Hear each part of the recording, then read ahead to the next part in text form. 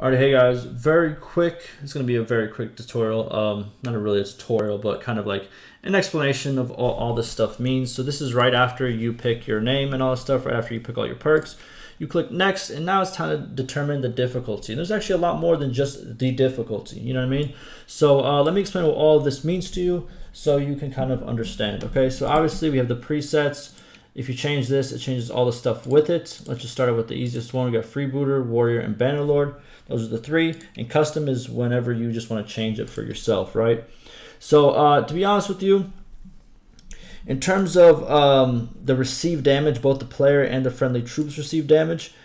The realistic option is usually what I would choose. It is a little bit unforgiving early game, I'll be honest with you, but it's a good way to play it. I usually...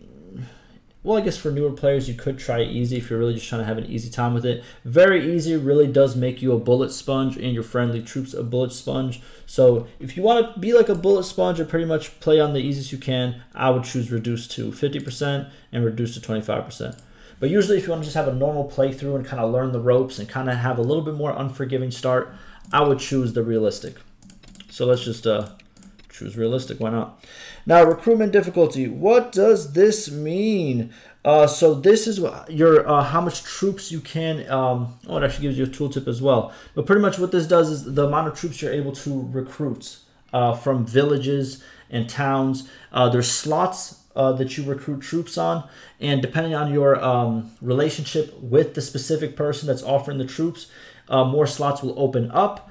But if you choose the very easy, for example, 2 slots will be opened up for you right at the start without having to gain any reputation with that certain person who has the troops. Realistic just gives you, I think it's like the first 2 or 3 slots. I think it's the first 2, I'm pretty sure. But yeah, let's do realistic. Map movement speed. Again, I'll be honest with you, I like moving on the map fast. Very easy is tempting, is very fun. Realistic is not bad at all. You just have to keep up with like how much stuff you're carrying and this, you know, because your speed varies on certain things, like how much troops you have, how much stuff you carry, how much mounted troops you have compared to infantry troops. A lot of stuff going on there, but yeah, realistic is the way I would go. But sometimes, you know, you can go with a little 5% if you're just your first time. It's not that big of a deal. It's a little advantage. Persuasion success, boom, boom, boom. So these bonuses, this is just whenever you talk to somebody and try to persuade them of something, you know, to join you, to marry you, all that type of stuff. There's going to be pretty much, you're going to have to pick, and it's like a % chance that it succeeds, % chance it doesn't succeed. And depending on the conversation you're having, there might be 2 of these, 3 of these, like where you have to just pick out of like a set of 3 choices. And the choices is like chance of success, 60%, chance of failure 40%, and there's another option, chance of success 40%, but if you succeed you get like double the reward, and like the stuff like that, right? But the persuasion success, the higher it is, the easier you'll be able to persuade people and therefore get them on your side or marry them or whatever that is. I'll just do realistic. Combat AI difficulty. Normal is very easy. It's very easy. I suggest going on veteran. I still play on veteran. Challenging is kind of crazy. I'll be honest with you. Sometimes some AI is like disgusting on challenging, like disgusting. Like the best archer, like the Britannian File on challenging. Oh my God, he's not gonna miss you. It doesn't matter if you have 4 shields on. He's not gonna miss you. But veteran's a pretty good spot. I would suggest probably normal if you are starting out though. Now, clan member death possibility in battles. So I like hidden realistic, I'll be honest with you. You know, it pretty much makes it more realistic that sometimes your clan members can die, and it's like, you know, during battle, not just of old age. I think that's good. You can reduce to 50%, I guess, if you want to make it a little bit easier on yourself, but I would go with realistic even if it's your first time. It's fun to actually have a world that's ever evolving. People, you know what I mean, come and go. It's better in my opinion. Now, hero deaths in combat. Enable all for all heroes. That includes you, the player, you, the main character that you just built up right here. Every single time you're in a battle and you get knocked down, there's a chance that you're out. Now that right there oh, that makes it so much better. That gives you the urgency to get married, the urgency to have a child just in case that, you know, your main hero, I said your main hero, I'm trying to say character and hero, but your main hero, you know, just dies. And that's it. And now either your whole campaign's over because you don't have an heir, or you have an heir and you continue.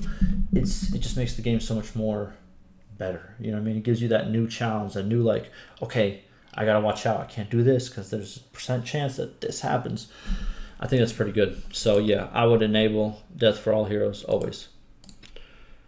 Yeah.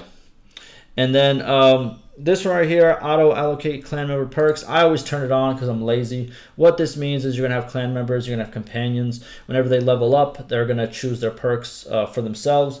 If you really want to kind of min-max it, you want to have like a lot of companions in your party and just, you know, just very, if you want to really min-max it, you know, just like, for example, like the bonuses. Like, for example, a clan member might be very skilled in tactics, and he might be in your party, and he might be like, has like very good tactics skill that very much improve his formation and also your whole clan party in terms of how good you guys fight, right? So therefore, if you're going for that type of min-max playthrough, then you want to take this off. But if you put it on, they're gonna, you know, pretty much pick their own perks. And also for the since I pick death for all heroes, your companions die a lot. You know what I mean? I'm just gonna let you know right now. Your companions die a lot when you pick this, and I don't really feel like min-maxing all that just for, you know, my companion to just die the second battle he's in, which happens a lot. So yeah, just keep that in mind. Usually, if you want to make the choices and make it very much like a kind of like a multiple, like a RPG with like different like characters, I would suggest you then disable battle deaths for all heroes so you can actually like experience all those bonuses and all that min-maxing that you're doing. But yeah, I usually just let them do their thing. Now Ironman mode, as it implies, it's in a lot of different games. Pretty much, what's it called?